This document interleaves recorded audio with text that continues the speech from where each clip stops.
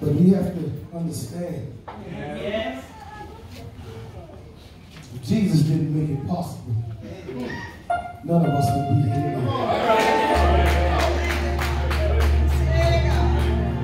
Jesus had made it possible.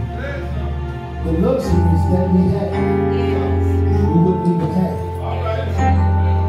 If Jesus hadn't made it possible, I don't know, I'm talking to the church in the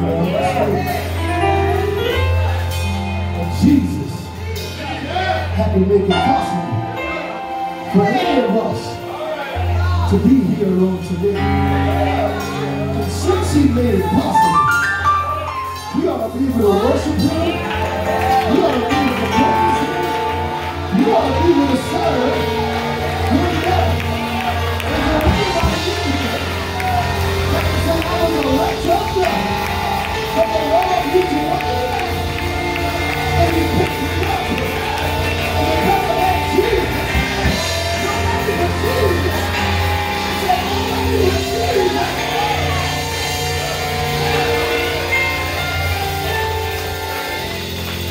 Jesus made it possible. As I look at this congregation, I know I ain't been here that long, but I've been here long enough to understand that God has sustained some of you for a long time. We have a lot of members in here that are over the age of 70. And I can understand why Deacon Jones got so happy when he heard a happy birthday song.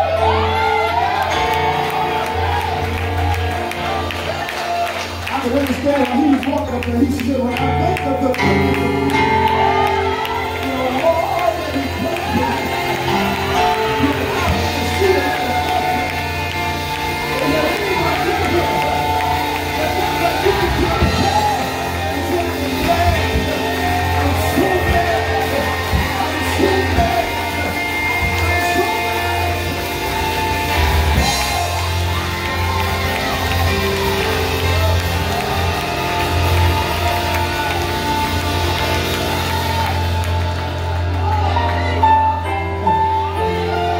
That's all right, me and you will walk by ourselves.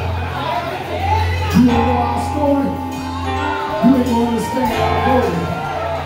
You don't see our problems, so you ain't gonna understand our praise. But one day, something will grab your attention, and you ain't got nobody to lean on.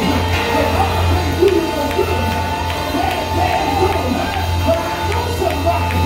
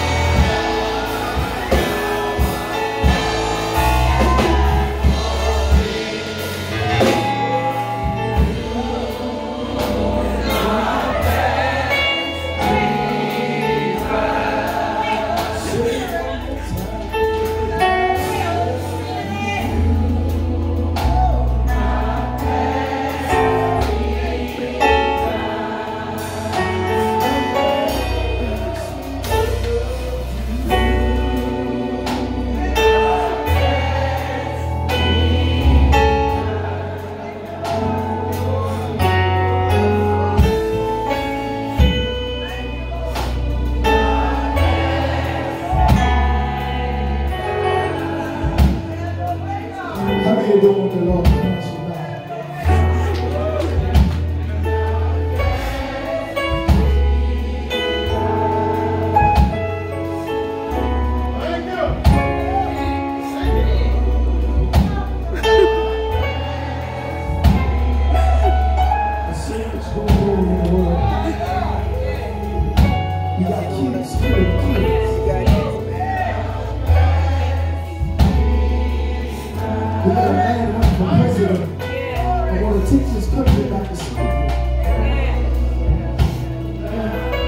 But I believe that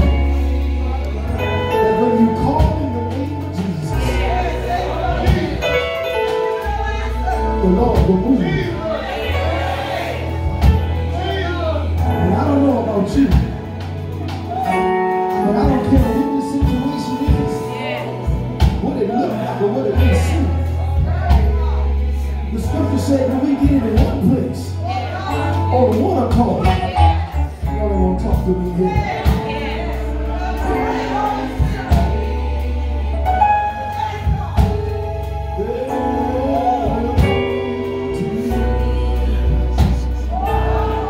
I just don't want the Lord to pass me by. I know it get rough. I know it get tough sometimes. But I know a man named Jesus that'll make everything all right. So we gonna get out of here.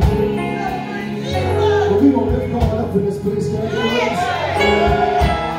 If you don't want the Lord to pass you by, so hold him. I know you know the words too. You ought to sing it and make it personal to yourself. Is there anybody here that don't want the Lord to pass them by?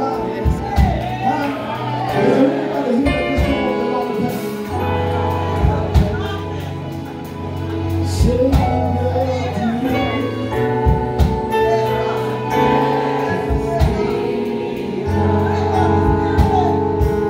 let's go one more time. Now, everybody want this one.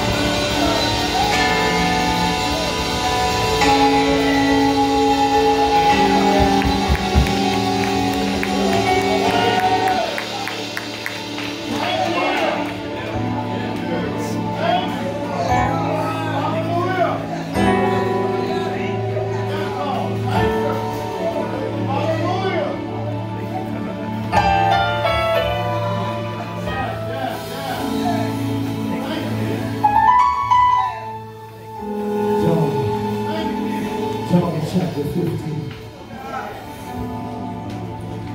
John chapter 15. Beginning at verse number 1. Thank you, God. Thank you, God. Thank you, God.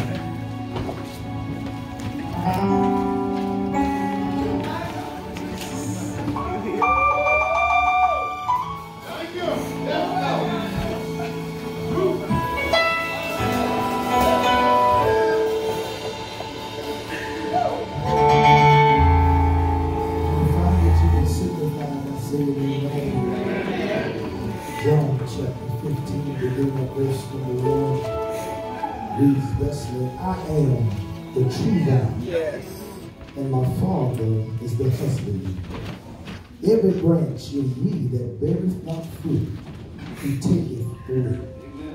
Every branch that beareth fruit, he purgeth it, that it may bring forth more fruit. Now ye are clean through the word which I have spoken unto you. Abide in me, and I in you. As the branch cannot bear fruit of itself, except it abide in the vine. Yes.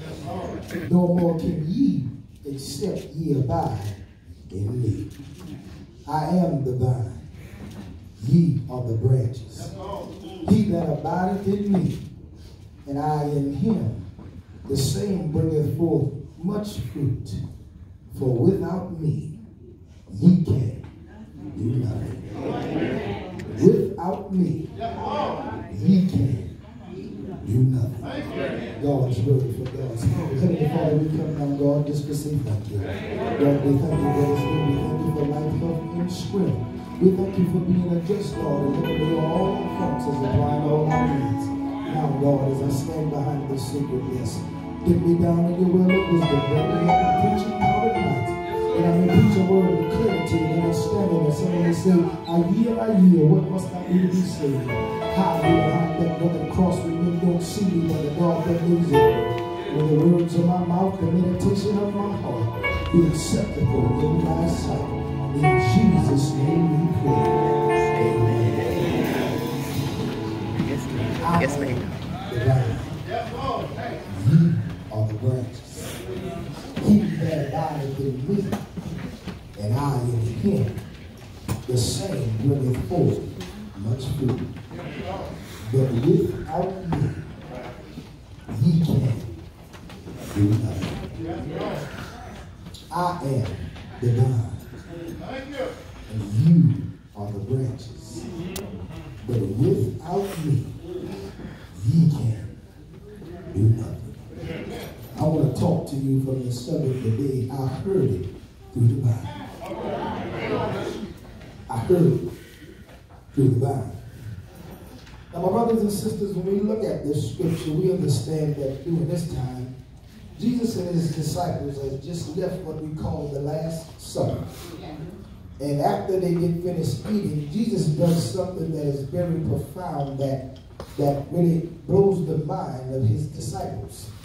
Because he tells them, he said, I want y'all to sit down and I'm going to wash your feet. And they were looking kind of surprised because they were looking at, well, we follow you, but you want to wash our feet. So, you know, you always got, in every family, you got one person that always got that loud mouth, talking and saying something. Jesus had a disciple like that named Peter. Peter was like, my Lord, no, you ain't supposed to be washing nobody's feet. I mean, you ain't about to be doing that. You ain't about to be, you ain't washing my feet. But Jesus said, well, if you don't let me wash your feet, then that means you ain't following me like I'm showing you. Can I get a witness here? He said, because if you don't let me wash your feet, then you can't have nothing to do with me. Can I get a witness here? Now, I understand in doing this, he's teaching his disciples a great lesson. The great lesson is not about being served, but it's about how well you serve others. Amen. Jesus understood, yes, I am the Messiah. I am the one. I am the truth, the way, and the life. But in order for me to show you how to treat people, I got to show it with the way I do it, not the way I say it. Because it would have been easy for Jesus to tell somebody else to wash their feet. And it would have been fine. But Jesus said, I'm going to do it to show you how you're supposed to treat other people. Can you witness it? Now, I understand. See, you got some people, they think they're measured upon all the accolades that they got. And everything that they do. They talk about how much money they got, but they never talk about how much money that they gave. See, that's where we get it twisted up at. That's where, like Deacon McDougall said, love is an action word. You can't say you love somebody, but you don't ever show it. Can I get a witness in here? So when Jesus was trying to teach his disciples, you can't say you living for me, but you don't show that you living for me. That's what I'm talking about here. See, that's the big difference in here. Talking and walking is two different things. Can I get a witness in here? You got a lot of people that talk the talk, but they walk, don't even line up with what they be saying. And they talk to you. Jesus was trying to get his understanding. He said, you don't have to understand that this. When I do stuff, I'm leaving an example of what you should do. And we understand that we are living in these days and people are, just like the Bible said, they are all lovers of themselves. Can I get a witness in here? They don't care how they treat nobody as long as they get what they are. Can I get a witness in here? But I'll be honest with you. All this stuff you trying to occupy and trying to get down here in heaven, down here on earth, you sure can't take it with you when you leave. Can I get a witness in here? So you can gut, drive, slick people, can do people all kind of ways. Talk about them, be nasty with them, do whatever you want to do. But you all that got to come back to you one day. Can I get a witness in here? Jesus gave an example of how you're supposed to treat people, how you're supposed to love one another. And it's right here in this scripture, because if you know anything that happened to this, the one that betrayed him, he washed his feet as well. Can I get a witness in here? The Bible said immediately after this, Judas went and betrayed Jesus. Can I get a witness in here? Now we know who Jesus was. And we know Jesus already knew what Judas was going to do. But Jesus didn't treat him no different. That's the example that we must understand. Regardless of how somebody treats you, God will hold you accountable for how you treat them. You got a lot of people, and we got to be careful who we allow to talk in our ear. We got to be careful of people who we allow to push and bump us when we're doing something we know we ain't got no business. Because see, the truth of the matter is you can do all this stuff and people will be pushing and priming you, but when you down in your last, them same people that push you out there to do something, you can't find them. You can understand that Jesus set an example to treat everybody the same. Not with the love of Jesus, and don't worry about nothing else. God will take care of everything else. Can I get a witness in here? The Bible said in this scripture, immediately Judas went and betrayed Jesus.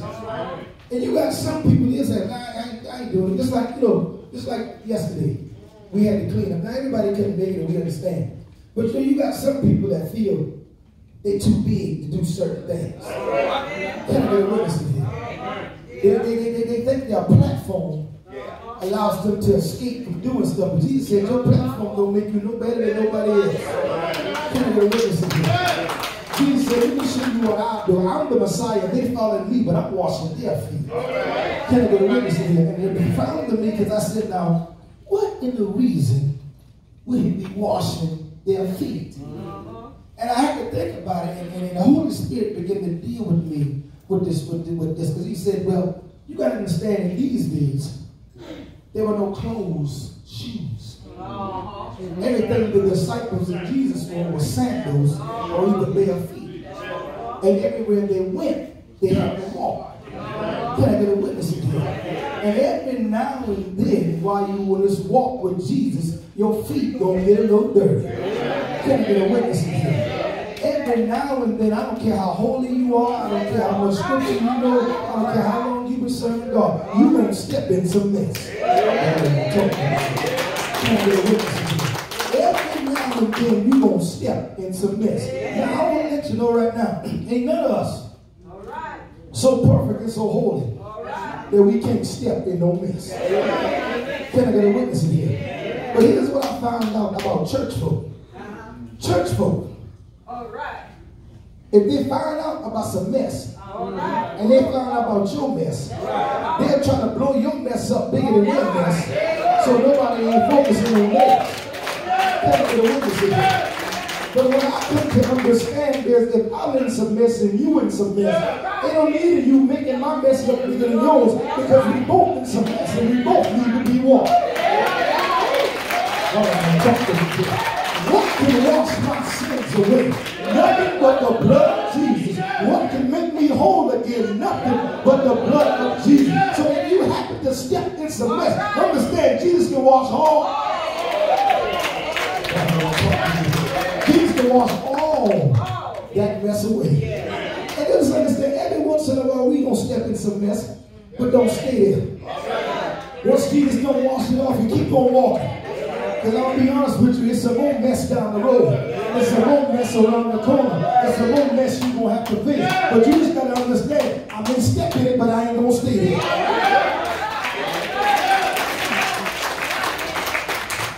Ain't nobody so holy that they don't end up in some mess. Can I get a witness here? And it ain't for none of us to look down on somebody when they in their mess.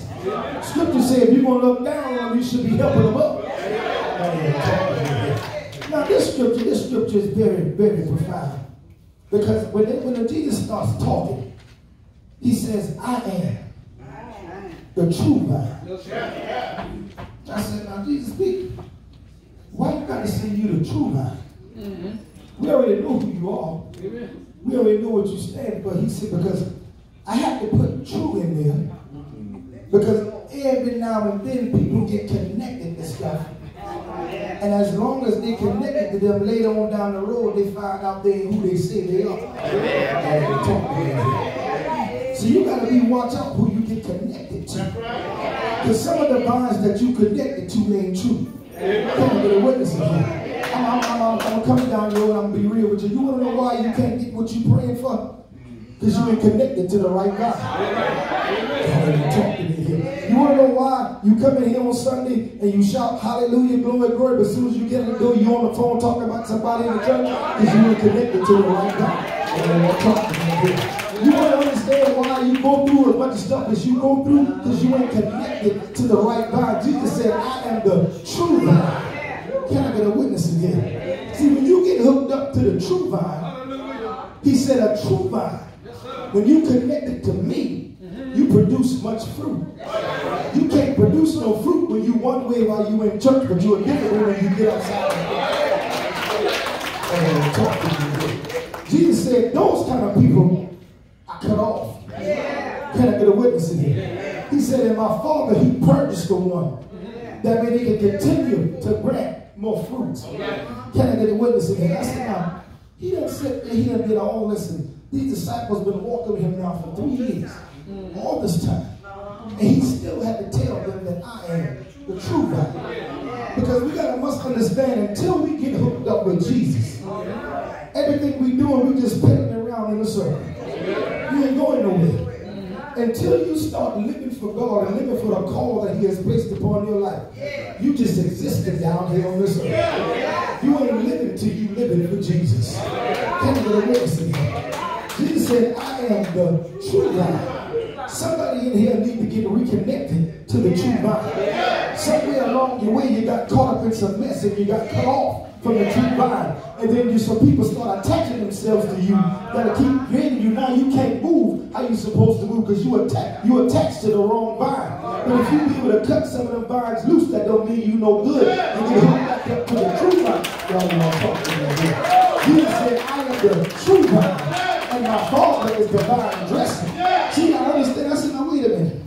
He said, you are the true vine.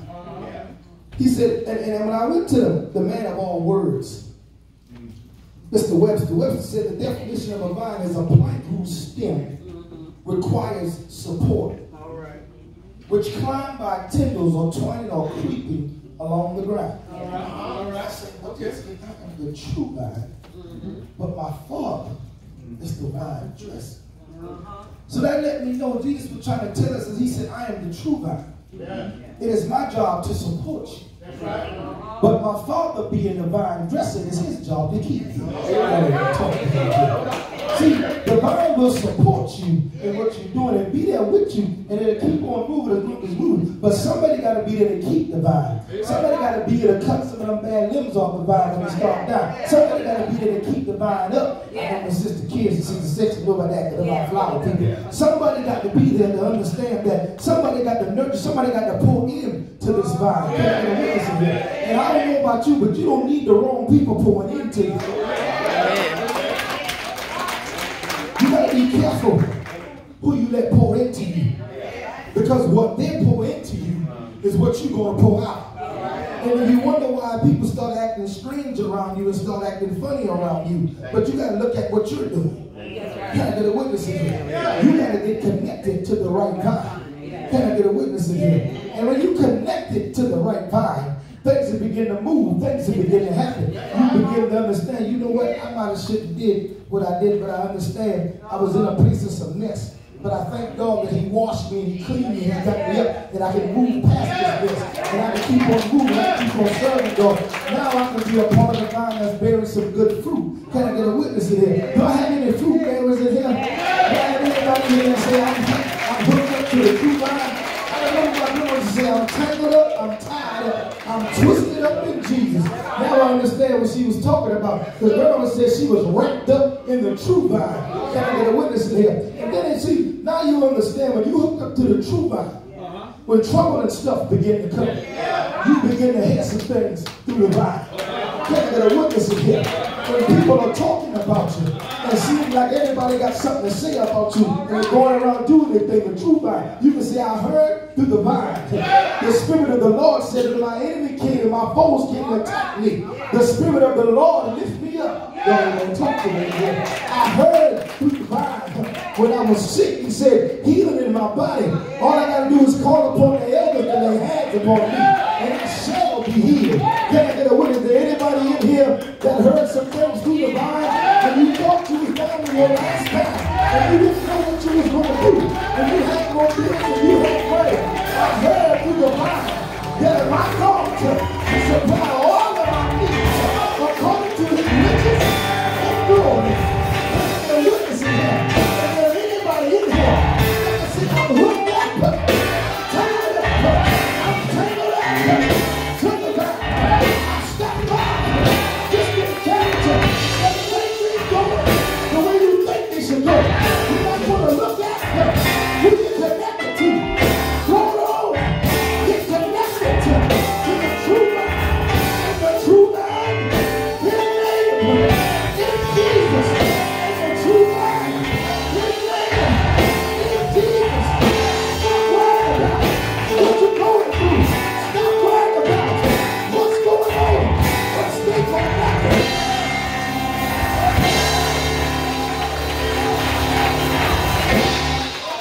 Stay connected to the true vine. Stay connected to the true vine. When you connected to the true vine, things will begin to change. Things will begin to happen. And God will start moving in your life. Stay connected to the true vine. Know who God is for real.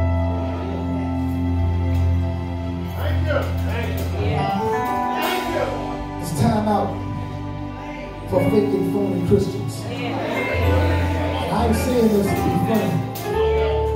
I'm telling you this because, like I said on yesterday, our community lost 3 young people, 25, 16, and 8. Young people. Young people, get yourself together. Don't think this thing about, oh, I got time.